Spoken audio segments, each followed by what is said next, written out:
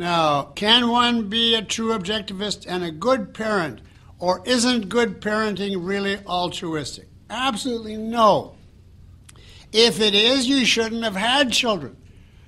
You should have children only if you have a positive, selfish reason for having them, and you know what it is in advance. There's all kinds of values you can get from children, and there's all kinds of grief you can get. And you should find that out in advance and decide how you weigh it. A good book that I read, I can't remember the author, is called A Baby Maybe.